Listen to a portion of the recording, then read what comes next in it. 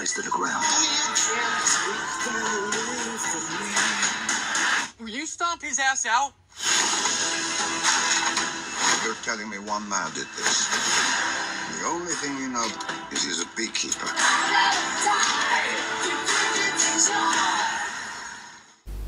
Hello everybody, welcome back to Screenstars. I'm here today to bring you my review for the 2024 action film The Beekeeper. The film is directed by David Ayer and it stars Jason Statham, Josh Hutcherson and Jeremy Irons. Now the film focuses on Jason Statham's character, who's called Adam Clay. He is essentially at the beginning of the film living a quiet life. He has been taken in by a very kind woman.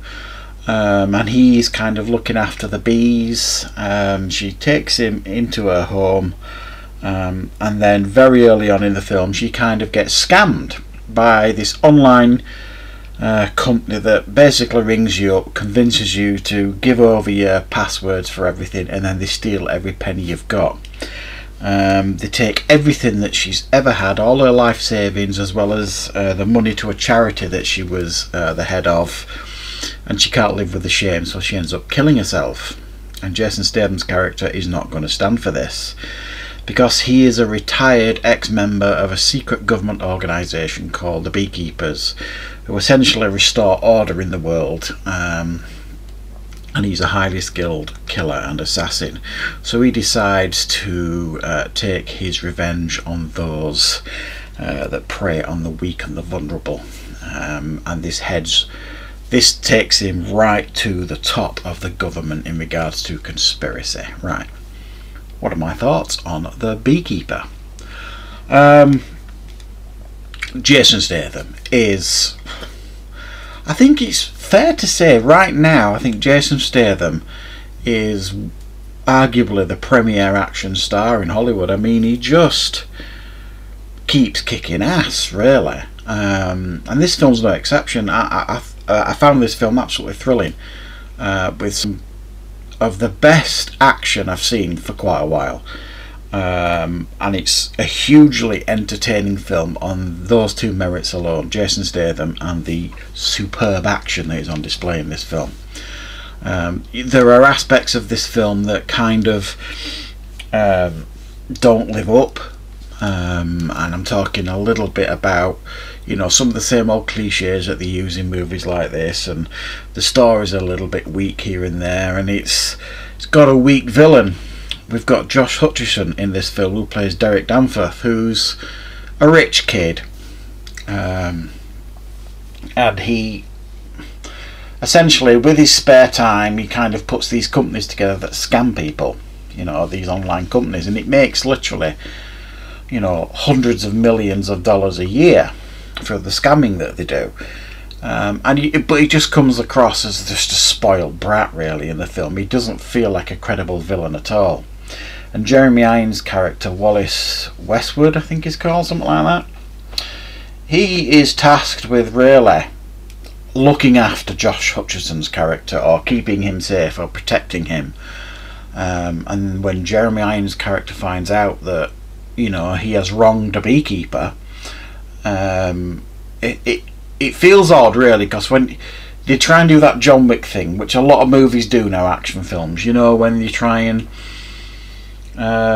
in John Wick, as you remember in the first film, where they tried to describe who John Wick was, you know what I mean, and they make him sound really awesome and really epic, and they try and do that here. You know, when Jeremy Irons finds out it's a beekeeper that is wronged, he basically says, well, you're dead already, there's not a great deal we can do about it. And then he tries to do something about it, and you just kind of think, well, you just kind of said that, you know, the beekeepers are pretty much unstoppable, but you're going to try and stop them anyway. It just seemed a little bit odd and contradictory. But for me, I think this film would have been much better if Jeremy Irons had actually been the full-on bad guy. And he comes across in this film as almost like the mediator. You know, he's not directly getting his hands dirty, he's just trying to do a job, you know, trying to keep Josh Hutcherson's character out of trouble. So he's not bad or good, really, he's just I just don't think they utilised Jeremy Irons well enough at all, and he would have been a much better villain in my opinion. But as it is, we get Josh Hutcherson, and that's very much probably the weakest part of the film here. But saying that, I have to say I just thought the action was outstanding here.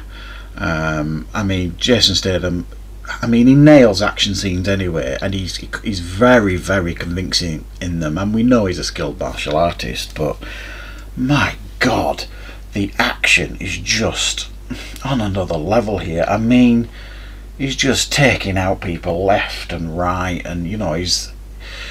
Sometimes you like to watch an action film and you want to see people, you know, you want it to be realistic. You don't want them to be like, you know, unstoppable.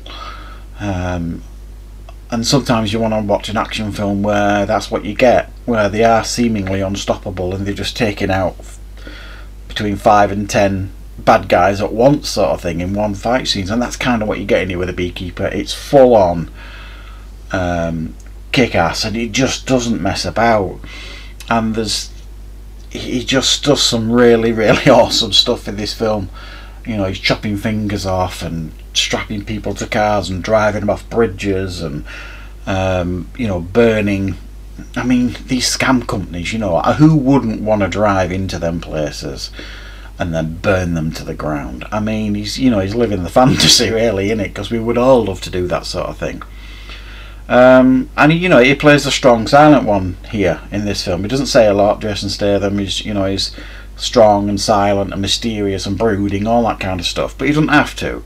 You know, it's not an acting film. It's a much more physical role, which obviously, let's be honest, Jason Statham absolutely excels at. I had a ball with this film, I'm not going to lie. I thought it was excellent. You know, I thought with this being January, you know, a lot of people dump the films they don't really think are going to do particularly well in January, and that's just the way it's been. So I wasn't expecting a great deal from this, even though I thought the trailer looked pretty decent from what I saw. And I'm wrong. I think this is an excellent start to the year in regards to an action film, and I think whatever action films we get this year have got a lot to live up to with this one, because it is just very, very exciting to watch, even if it's a little bit predictable, even if it is a little bit generic at times, and even if it's a little bit silly too at times. But isn't that what action films are supposed to be? Certainly a little bit silly. Most of them now are going to be a little bit predictable. So yeah, while it doesn't take masses of risks here, it's just a well-made action film. Obviously David Ayer, you know, makes these sort of films, you know, very regular. He knows what he's doing, and I think he's created here a really top-notch action film. And I had a really, really good time watching this one. I was actually, you know, buzzing really watching it. Did he get that buzzy? Beekeeper. So yeah, guys, if you want to watch a really solid, well-made action film, check out The Beekeeper. I thought it was really, really good. So thanks for joining me, guys. I hope you enjoyed this review. I'll be back with more reviews and content on the channel very, very soon.